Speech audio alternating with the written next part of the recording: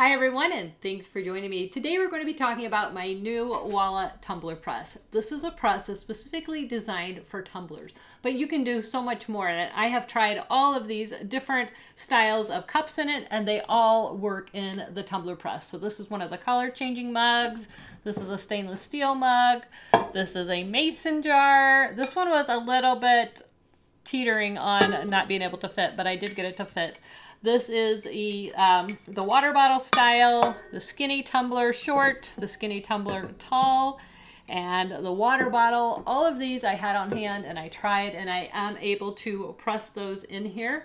But today we're going to be doing the standard 20-ounce skinny tumbler. I know this is a very popular one. We're going to do a full wrap, and that's what this press was actually made for. Now, they special ordered this for me quite some time ago. I want to say maybe 4 or 5 months ago, and it just came in. So they are available on the website. However, they are purple. They are not pink. I got a special order, a special color, just because everything around here is pink. So they did get me this pink one, but they do have them on the website. It's the exact same tumbler press. However, they are purple. They're the Walla color purple. So I have already printed my design on the Sawgrass SG500, which is a sublimation printer. This is a sublimation project. So first thing we're going to do, as always, is clean our blank. I like to use denatured alcohol. You can use whatever you want, but you want to use a lint-free cloth and some alcohol. Rubbing alcohol is just fine. If you don't have that, Windex works well. Some people like to lint roll. I really like to use the alcohol because it gets any oils from your fingers or lotions from your hands off of the press, or off of the blank, which could interfere with your press. So once you've got that all cleaned off, and I have printed this really cool design that I think is really going to show off the color. So I printed this. This is from Creative Fabrica. I will link that in the description below. And I've just cut it down to size. I just basically cut the whites off. And we're going to wrap this around the press. So let me pull this back here. Hopefully you can see that. So what I want to do is get this centered as possible. And I want to make sure that I have a slight overlap on both, or some people like to leave a little bit of a white edge. That's totally up to you. And I'm going to take one side and fold it up, and then I'm going to just hold it really tight and kind of roll it down, and then pull this side up. And you want a slight overlap. Now I've got probably a little more overlap than I need, but that's okay. You want to make sure, that you've got it lined up so that it's straight, and you have it very, very tight around the mug or the tumbler. All right, so now I'm going to use some of my heat transfer tape or heat resistant tape. See if I can do all this without letting go. And I'm just going to secure it. I'm going to put it on this side, so it's folded like this.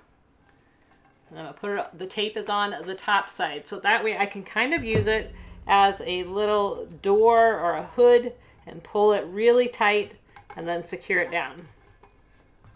So I've just got a simple piece of tape holding it as tightly as I can, and I'm making sure that the tumbler is centered in there. At least I want to make sure that the top edge is covered. All right, so now I'm going to finish this seam with some more tape. Just want to make sure that this ink turns into a gas, and you want to make sure none of that gas escapes. So we're just going to seal it up, just like so. I'm going to do the same thing on the top half, sealing up that seam.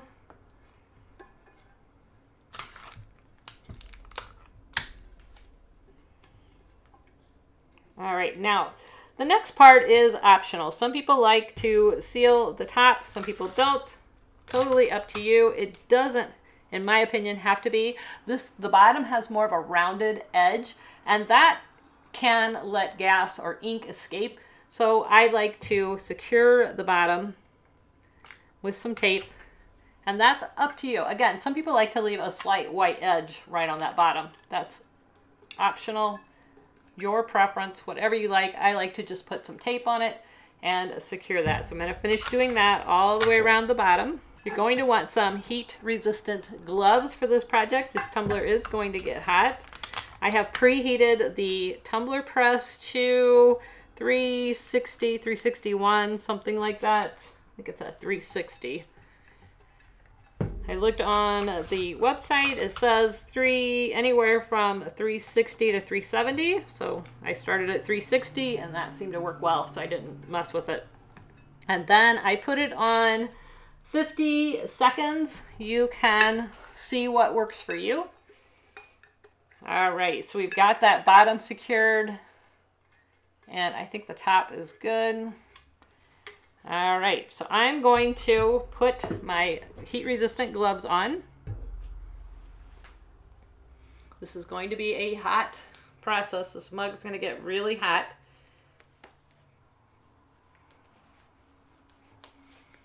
All right, once you've got your heat resistant gloves in, you can see this has a really long carriage as compared to like a regular mug press. This is long, so it's like this. I could put 2 coffee cups in here if I wanted. So we're gonna make sure that it's open.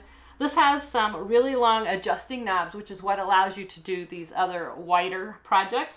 But I've got it, I preset it to make sure that it fits this. And I'm gonna press this for 360 at 50 seconds. All right, so we've got about 8 seconds left. Again, this is from Heat Transfer Warehouse. They are in stock and they are purple. So we are at, time is up.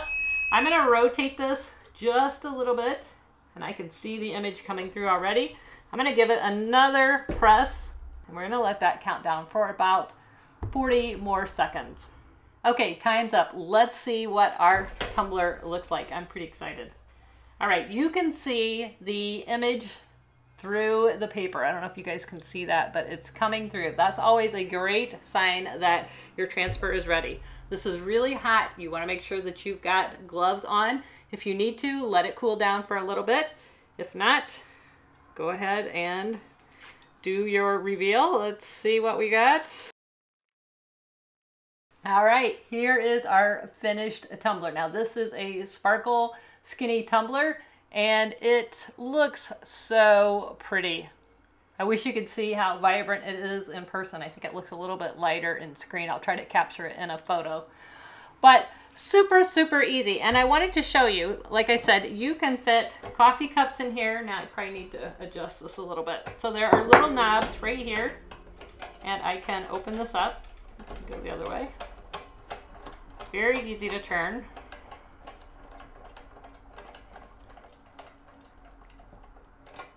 And once I open that up, I can fit a regular coffee cup in there.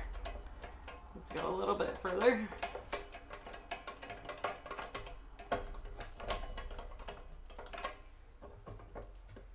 So you can see I can fit a regular coffee and I could put another one right here. I can fit the water bottle.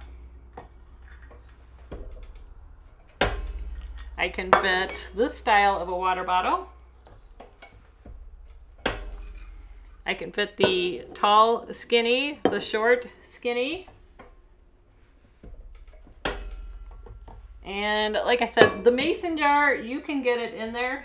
If you finagle it a little bit, I wouldn't do an all the way around wrap, but you can do a one-sided wrap in there with the mason jar and loosening that up.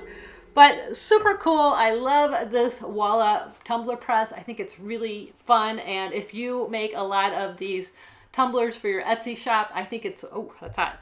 I think it's well worth the investment to invest in a tumbler press because it has the long wrap, so you're not having to press it in 4 separate sections. So I hope you guys enjoyed this video. If you did, please like, subscribe, and share. Don't forget to click that bell so that you're notified every time there's a new video. I do have this linked in the description below the video. Thanks so much for watching, and as always, never stop making. See ya. Bye-bye.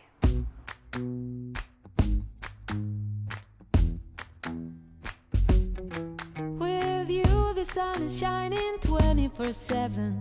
'Cause when we're together, it feels like we're in heaven. If it will get dark, you'll be my million stars. I know I can lean on you.